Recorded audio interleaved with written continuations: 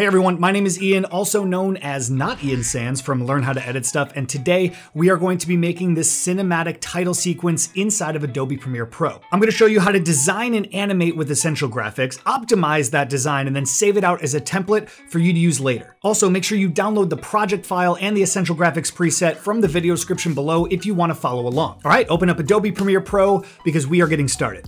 All right, if you downloaded the project file, you will see a few sequences across the top of your timeline, which are broken up into each stage of the design and animation process with instructions and images. But for this tutorial, we're gonna do it all from scratch.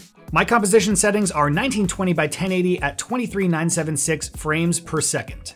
Okay, first click on the Graphics tab at the top of Premiere, which will open up the Graphics workspace. Then click on the Type tool, click into your program monitor and type a capital I. You'll now see a bunch of information on the right-hand side of your screen, like your text layer, transform controls, font options, colors, strokes, and more. You can customize your text however you'd like, but for this one, we're gonna keep it nice and simple.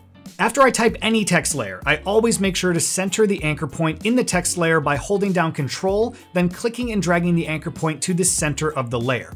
Centering your anchor point will guarantee the text layer scales and rotates from the center, which is always helpful with design and animation and generally a good habit to start.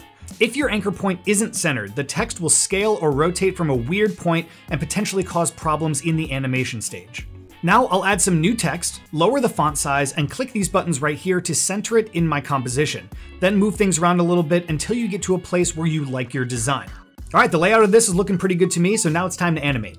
Under your Effect Controls tab, tool down your line layer and uncheck the box that says Uniform Scale and set a keyframe for the vertical scale only.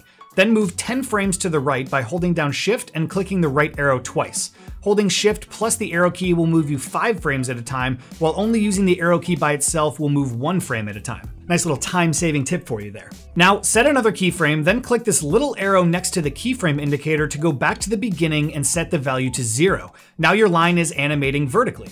Since this animation looks a bit robotic, right-click on the last keyframe and choose Ease In, which will smooth out your animation curve automatically.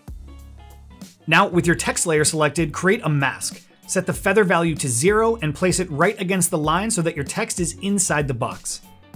Set a position keyframe for your text layer, then go over 20 keyframes, Shift plus right arrow 4 times, and pull your text over to the right, and now it looks like it's animating out of the line.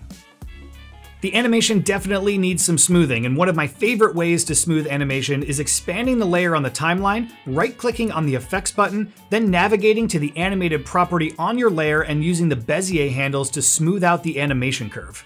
I want my text to come out fast, then slow down towards the end, so this is the curve that I'm gonna want. Now I'll reverse the animation by copying and pasting the keyframes in reverse order.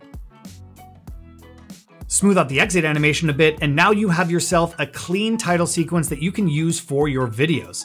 Once you are 100% happy with your animation, come over to the Effect Controls tab and drag this little blue square over your animations at the beginning and at the end.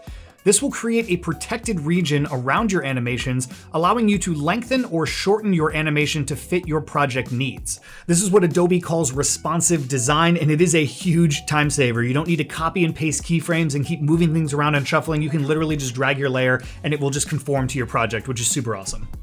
The last thing that we're going to do is save the design as an Essential Graphics preset. All you're gonna do is right-click on your text layer and choose Export as Motion Graphics Template, choose where you wanna save it, check all the compatibility boxes because it's always good to know if there might be a problem, then add some custom keywords by typing them and hitting Enter to save, and now click OK and you are done.